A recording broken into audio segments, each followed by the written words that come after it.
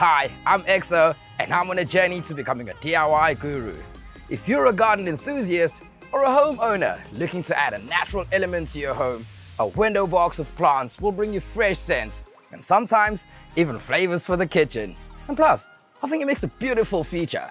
It's a quick and easy DIY that you can definitely make in your own spare time. Let's head over to the workshop and I'll show you exactly how I made this. So we're basically making a box and then adding a decorative feature on the outside and then hanging this with chains and brackets. Now this box takes 2 plastic 500mm flower boxes. To make the box, you'll need a sheet of plywood. Here's my cutting list. Or you can work on your own dimensions. Just take it to your local builders and make use of the in-store cutting service. You'll also need a drill driver, a speed pilot, a Phillips bit, a pack of 4x30mm screws, 80 grit sandpaper, quick set wood glue, a pair of clamps, and a marker. So all I need to do is to assemble the pieces, and I'll start by putting the pieces together to see which piece goes where, and also to mark where I'm going to be putting the screws in, ensuring that the marked places for the screws at the corners are offset so the screws don't clash. Then I'm going to drill all the pilot holes for the screws and countersink the hole slightly on those exact marks so that the screws sit flush against the surface. I'm going to give the timbers a quick sanding just to get them smooth. Now let's put the pieces together, and using wood glue together with the screws will give us a much stronger joint. So starting with a 200x1000mm sheet of ply, which will be for the base, run a bead of wood glue on the outer edge and spread it across to avoid the glue squeezing out when you tighten the screws.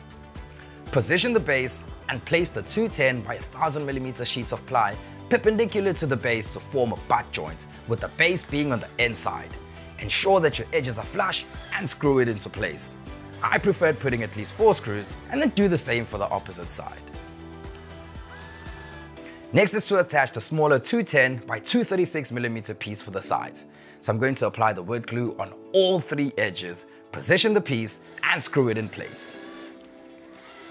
So the box is done. Now you could leave it like this, but I figured it's a feature. Why not give it some character by staining it and adding a decorative finish? And for that, we're going to be using Fired Earth Woodworks. It's a stain and sealer in one. It's non-toxic, it's fast drying, and because it's water-based, it's so easy to clean. I'm going with the Emboyer color for the box and white for the decorative finish. Just paint it on with a brush, applying even strokes, working with the pattern of the grain. And while I wait, let's cut and stain the wood strips for the decorative feature.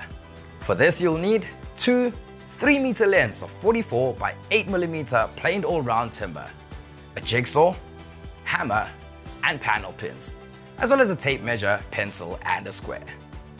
I need 6 pieces for the sides, 242mm long. That's the length of the box plus the thickness of the timber. And at the front, I just need 3 of those strips, 1050mm long. And I'm going to miter cut these at 45 degrees so that I can form miter joints. Starting with the 242mm pieces, clamp the timber into place and cut 1 piece at a time to account for blade thickness. Remember, I only need the 45-degree cuts on one side of the strip, so I'll do the same until I have 6 pieces. Next is to cut the 3 strips for the front, and these will be 1050mm long with 45-degree miter cuts at opposite angles on either side. So let's measure, mark, and cut these. There we are, I've got all the pieces cut, and I really like how the 2 colors contrast. So for the timber strips, I'm going to be using Fired Earth Woodworks in a whitish color. Same as before, paint with the grain. The box and strips are dry, so I can now attach the painted strips onto the box, making sure that they flush with the top edge. Run a bead of wood glue and give it a quick smear before securing with panel pins. If you have any glue seep out, just wipe it with a rag. Do the same for the bottom strip, and then measure and find the center point of the side panel and mark it. And then mark the midpoint on the back of the strip. Line these marks up and the strip will be centered. Do the same for the front and the last side, making sure that your corners line up as you go. The window box is done. Now there are 2 options here. Number 1, you can mount the bracket beneath the window box. Or number 2, you can mount the brackets above the window frame and hang the window box with a chain. I quite like that idea. So to mount it, you'll need a drill driver with a 6mm masonry bit and a 6mm wood bit, brackets of your choice, some 6x70mm nailing anchors and a hammer, a 10mm spanner and a spirit level, 4 lengths of chain, 6 eye bolts, 6 D-shackles and 4 small washers. First I'll drill a hole at each corner below the top strip, as I don't want to pull the strips off in any way.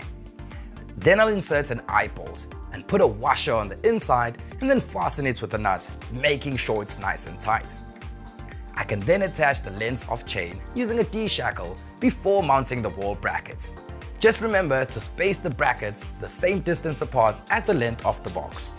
Now I can hang the box onto the brackets using the last 2 D-shackles and eye bolts. That's it!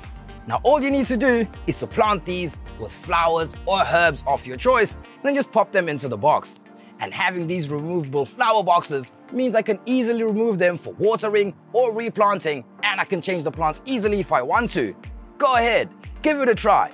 Now remember, everything I've used today is available at Builders, in-store, or online at builders.co.za. And for more how-to videos like this, check out the blog on the website. Get to Builders, get it done.